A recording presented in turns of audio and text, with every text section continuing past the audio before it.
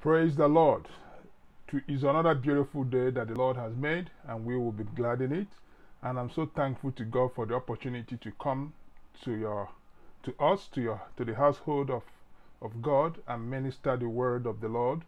I'm gonna be sharing a message which I titled, "What do you look for in choosing a spouse?" What are you looking for in a man when you want to get married? Do you look for love? Do you go for love? You want a man that will love you? How do you determine someone that will love you?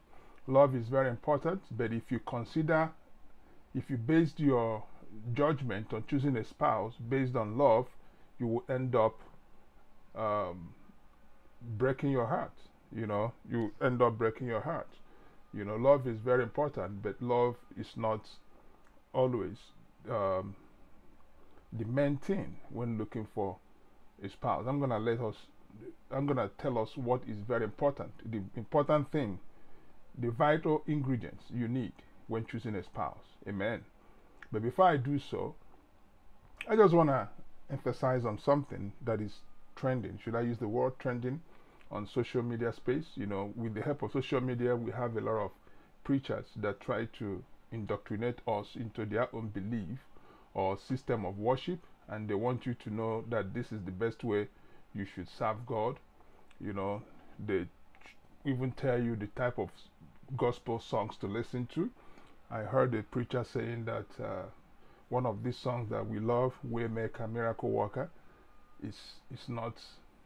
I don't even want to mention it because I felt so disappointed. That someone could say that. Are you the worship? Are you the one we are worshiping with such song? And I felt so sad that we no longer emphasize our teaching on what the Bible says, the scriptures, interpreting the scripture, excavating the scripture, but we just want to, kind of redact the word of God to suit our understanding. I recall a few years ago when I was preaching against tithing, how preachers, speak about tithing and telling people if you don't tithe, God will not bless you. I opposed it, and I used Bible to back it up. I said that's a lie. That's a lie from the pit of hell. Any preacher doing so is trying to bring his imaginative thought into fruition for you to believe that if you don't tithe, God will not bless you. That's fallacious statements for someone to say. It's a complete fallacy, and it's nowhere in the Bible. Even when the Malachi 3, the quote is, God wasn't speaking to you. God was speaking to the priest. The prophecy of Malachi was about the priests, the Levites, how they were robbing God with the tithes and offering. When you read 8 and 9, the Bible says they were robbing people from their wage, the wage earners. And tithing is not for Gentiles. It was, in the Old Testament, it was the Israelites, not even for me and you. It was a law for the Israelites. It's not for me and you. So why are we making it a universal thing that you have to tithe? And they tithed food items, not even money. So now people are exploiting people that are not called by God, going to the ministry just to steal from you and telling you unless you tithe, God cannot bless you. I have never tithed. Never. And I take care of those that even tithe. I go to churches that they tithe. I'm not against them, but don't tell someone that God can bless you. So a young man that used to attend my ministry here, then he heard me preach that. The man was so heartbroken because he's a good tither, and he gives good donations to the non-profit. But he told me after listening to that message that he wanted to have a talk with me. And he came to my office and we had a chat. And he was telling me about a particular pastor a well-known pastor that preaches about tithing, and that is his pastor. And could you be bigger than that pastor? That's the problem most Christians. Spirit of inferiority complex disturbing them. Who made you to think that that pastor is bigger than me? What made you to think? He has a platform. He preaches on TBN. People watches him. He's well known. And so what? What made you? In his secret place, does he serve God better than me? We are not serving people. So you don't have to compare me with your big pastor. Who told you he's a general in God? I have dealt with demons. I have dealt with principalities and powers. I have dealt with spiritual wickedness. Generals are known with the battles they fought. Not with the money they steal from the poor. Not by buying private jets and what. You don't have to speak to me in that tone. I say, listen, if you want to tithe, go ahead and tithe. I'm not against you. But tithing had made a lot of people to be stingy towards the work of God. In the actual sense, in the New Testament, they didn't tithe. They gave everything they had. But what am I against? I'm not against your pastor preaching to you about tithing. I'm against your pastor telling you, if you don't tithe, God will not bless you. That's a lie from the pit of hell. And devil is the father of all liars. I told him that. He said he can't make any further donation. I said, please, we want you to give generously. If you want to give grudgingly, take it to, add it to whatever tithe you're paying. I can tell you he became broke after that moment. Tithing doesn't make you rich. It doesn't make you rich. So it's something, it's a psychological, I call such pastors psycho-emotional pastors. Psycho-emotional pastors. So later, another person that had that encounter with me came back and told me that his pastor repented from preaching about tithing. This is a message I've been preaching for decades. His pastor repented a few years ago. Was it last year or 2 years ago? In a popular pastor, a US-based pastor, repented and said all his book about tithing, he was going to shred it. And the man apologized to me. I said, you don't need to apologize to me. Who is losing? If I want to enrich from the poor, I will tell you about tithing. And listen, you can be rich preaching the wrong message with this scripture, with the Bible. There are things I can interpret wrongly to exploit from people, but God forbid that I will do that. I rather work hard. I have businesses here, not just one or two. I have businesses in the United States that makes money for me. And I use my money to take care of the people of God. The poor, whether you're a church goer, even a Satanist. If you have a problem, I'm in a position to help you, I will do it. That's only religion I practice. James chapter 1:27. I don't segregate. So I want you to have a personal relationship with God. Don't let anyone deceive you into thinking you have to worship God in this way. If what you're doing, you are at peace with yourself, please keep on doing it.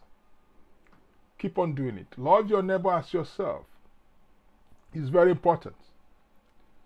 Once you are into these things, you are at peace with God, and you listen to a preacher, please check the scriptures. What I'm preaching to you, Brother Paul said in the Bible, Apostle Paul said, he loved the Bereans more than Thessalonians because each time he preaches the gospel to the Bereans will go after hearing from him and search the scripture to know whether Paul was speaking the truth or Paul was trying to manipulate them. So the Bereans will go and reach and search the scriptures. But when he speaks to the Thessalonians, they wouldn't search. They will believe Paul. So you make me a better preacher when I speak to you and you go and search. Acts chapter 17 from verse 10 to 11. Paul was saying why he loved them. So I'm not against you. Like that young man came to my office and he wasn't happy with me preaching against tithing. I love it. He brought the scriptures and I used the scriptures to judge him. Things he said and he repented. He didn't repent immediately, but after years he repented because his God of man, the pastor he was looking up to, failed him and repented. Listen, don't look up to me, look up to Jesus, the shepherd of future. Now let's go into the message. I'm sorry, this is going to have a part 1 and part 2. Hallelujah. Let's go into the right message now. Yeah, amen. So it's important having a personal time with God as your father, because God is a family man who loves relationship. So the way I talk to God may be different from how you talk to God. The important thing is this: God is a prayer answering father who answers us in different dimensions, and we communicate to him in different dimensions. Elijah communicated to him in a different way from how Paul communicated. Paul communicated different way from how Peter communicated. So don't let your pastor teach you how to talk to your father, which is God. All right? So the preacher only energizes you, by studying the word of God with you, explaining to you, excavating the word of God, giving you the rhema, that you need. That the Bible says faith cometh by from hearing, and hearing the word of God. Hallelujah. So I'm not here to impose my understanding on you. I will only share my understanding with you, and I want you to go and search the scripture, just as Paul said. He loved the Bereans for how they searched the scripture each time they heard him, preach the gospel. Acts of Apostles, chapter 17, from verse 10 to 11. Hallelujah. But today I'm going to speak about marriage. What do you look for when you are choosing a spouse, especially the ladies? What are you looking for? I mean, I've seen a lot of things, counseling some marriages here, and I understand that one thing I've come to note is that most people going through a divorce, they are not out of love. They are not going through this divorce process because they don't love each other anymore. No, they don't love each other anymore. They still love each other. That's why sometimes the divorce is so messy. Either the woman wants to hurt the man, or the man wants to hurt the woman, because it feels like I still love this person, but I don't want to let go. So what do you look for when you want to get married? You say, oh, I need love. How do you determine that this guy loves you? Is it because he took you to bed and you felt so good and you were like, oh man, I love this guy, I want to settle with him? No. When you look for a guy because of his looks, appearance, he has 6 packs, 3 packs, 12 packs, and you said, this is what I need in a man, you are digging your downfall. Don't marry a guy because of his looks. Love is good, but love is not what a woman should look for in a man. What is that stuff that a woman needs from a man? You need a man that has a vision. Hallelujah. A man with a vision. If the man lacks vision, please run from such person. I'm being honest with you. I'm not trying to tell you about the principles of marriage. If you want to know about the principles of marriage, read 1 Corinthians chapter 7 down to chapter 8. These 2 chapters, 1 Corinthians 7 and 8. If you want to read more about marriage, how Brother Paul wrote to the brethren in Ephesus, the church in Ephesus, Ephesians chapter 5 from verse 20 to 32. That was the letter he wrote to the brethren there. Please, about Christ, how Christ loves, loves us, that we should love, rather, how Christ loved the church. The man should love how Christ loved the church. There's a lot of things you have to note there. But I'm going to tell you the important thing to look for in a man. Ask the man, where does he see this union in the next 5 years? Test the vision of that man, because marriage is something that is a mystery yet undefined by God to us. I regard marriage as an institution governed by God.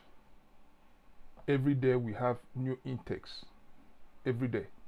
But in today's world, people get married for the wrong reason. Getting married, they already have plan B. Oh, if this fails to work, man, plan B. You will see people getting married because, oh, this guy posts something unique on social media. Oh, flashy house, flashy cars, flashy wristwatches. Oh, I'm in love. You tell somebody will be professing love immediately.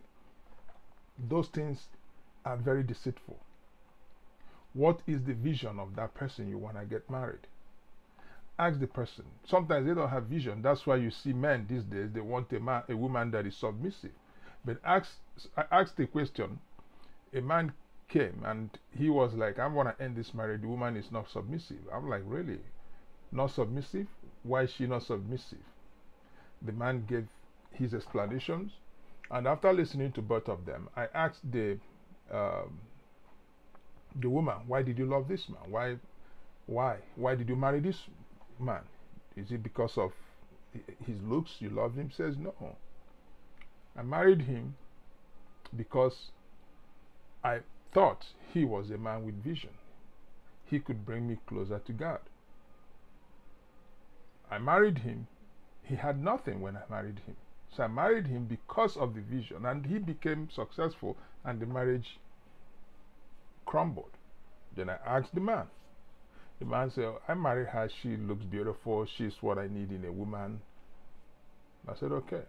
I told the woman, can I talk to your husband privately? She said, yes. Then I asked the man, you said before your wife that she's no longer submissive to you. The man said, yes. I said, what is your understanding of submissiveness? What do you think? What should a submissive wife look like?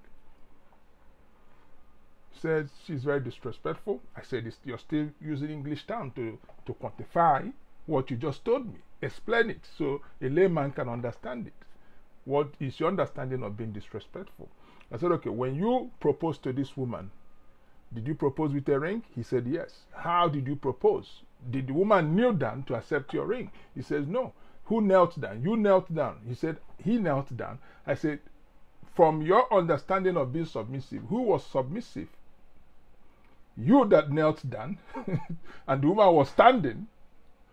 Who was submissive? Who was loyal? Who was begging for her acceptance? Who showed, from your understanding of being submissive, who was submissive? The guy said, he. I said, when was the last time you knelt down before your wife? He says, apart from that day, I asked her to marry me. Oh, really? So you started it? If you need a submissive person, you were broke and you were submissive to what made you? Was it a complex issue that made you to kneel down to propose to this woman? Then all of a sudden, you can't kneel anymore. She never knelt before you. You knelt before her. So in actual sense, you were the submissive freak. You were the one submissive. Now I'm asking you, what is her offense that made you not to love her anymore? And you said she's not submissive. Have you been listening to some people? I said, listen to me. When you read Ephesians chapter 5, 22 to 23, it talks about how you should love, just as Christ loves the church. That's how you should love. Now, why did Paul, use that to explain the love of God to the church, that is us, and how a man should love? Because God loves us in advance. He loved us in advance while we were yet sinners. You have to love your wife in advance. If you have a vision, knowing that if I love this woman, if I take care of this woman, she will change. God died for us, sacrificed for us in advance while we were yet sinners. The Bible says Christ died for us while we were yet sinners. The gospel was not preached but demonstrated. So while this woman was being disloyal to you, being not submissive to you, what have you done to show her love? What have you done to correct her? Instead, you want to go straight to divorce. Jesus saw us as sinners, unworthy of his grace, unworthy of salvation, but he knew because he had a vision. Jesus loved us based on the vision he foresaw, that man would change. What vision have you seen about your woman? You lack the vision. That's why you are going in for divorce. And the woman was begging you, please don't divorce me. Please don't divorce me. But you said, no, no, no. I need a divorce. I'm tired of this marriage. I'm done. I'm done. Because you lacked vision. And she was crying. And she said, tell me my sin. I have been so faithful to you. But you, because you had an option, B, plan. You had an exit room. But she felt she married for the right reason. But the man married for the wrong reason. You can see the compatibility wasn't there from the start. So it's very important. The woman should ask the man. Because when a woman is in love, she is in. So how do you see this marriage in the next 5 years? Where do you think this marriage will take us to? The man was literally broke. She was the breadwinner. And she fell in love. The man knelt down. The man was very loyal. Very, very submissive to the marital vows until he started seeing money. So after speaking to him, the man realized and he told me the truth. He was the one cheating. He was the one messing up. And he just needed an exit plan. He had no reason to divorce the wife, just the fact that he lost the vision.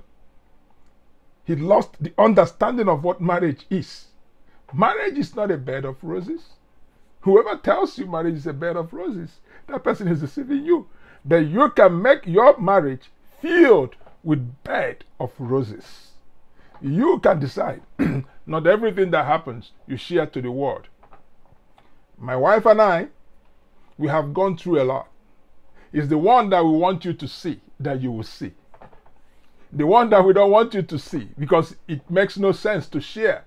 It cannot impact you positively. We don't share.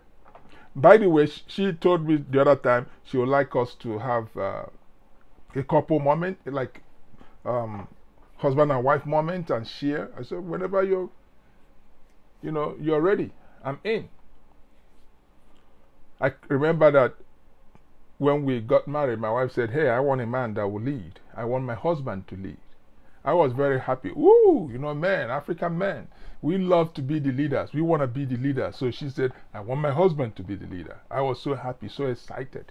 But I never knew that she played a fast one on me. So she said, hey, honey, you be the leader in everything. I was happy. So leader of the house. But literally, I am a ceremonial leader. The woman is the leader in actual sense. And she said, honey, you being the leader, I just want, you are the head of the house. That's what she said. You are the head. But you being the head, let me just be your neck so we can work together. I said, of course. She said, the neck and the head works together. I said, of course. Until one day, I realized that the head cannot function without the neck. It's the neck that turns the head around. And I realized that she played a fast one on me.